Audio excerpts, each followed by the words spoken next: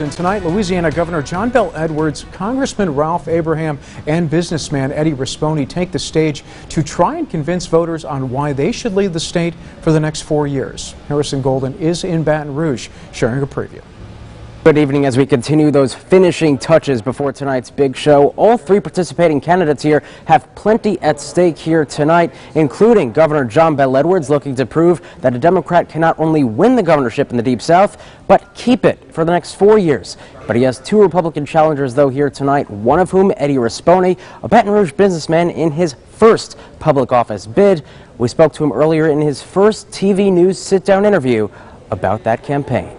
I'm going to go out and tell the rest of the country and all of our job creators in Louisiana, for that matter, that we're open for job creation again. Eddie Rispone likens his bid to that of another businessman whose White House win, he says, woke up America. I think when Trump did it, it really became apparent to the rest of the country what could happen when you have an outsider and a conservative, someone with serious business skills, someone who's not beholden to special interests. I'm Eddie Rispone, and I stand with President Trump. One of his latest campaign ads questions how supportive another Republican hopeful is of the president. Rispone argues Congressman Ralph Abraham wanted Trump to exit the 2016 race. I don't even wait. And when you're a star, they let you do it. After a vulgar video emerged with talk of groping women. Trump came back and apologized for it. All the Republican delegation of Louisiana said it was inappropriate, but they didn't ask him to step aside and as a nominee against Hillary Clinton and let Pence take it.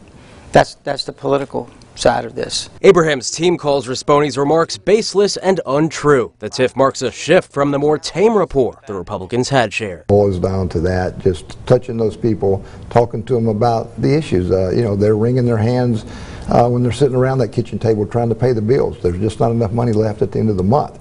We've got to get the jobs. John Bel Edwards insists that he's made compromises on tax and spending measures with Republicans over the past 4 years, and he's ready to do it again. I feel like we will be able to have the same opportunity to work with the next legislatures just as we have in this term.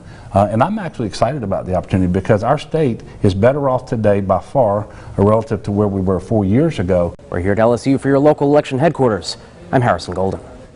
All right, Harrison, thank you very much. And you can watch that debate right here on NBC6 tonight at 7 o'clock. Our own Jackie Jovic will be one of the moderators. You can also find profiles on each of the candidates on our website, arklatex homepage.com. Just click on your local election headquarters.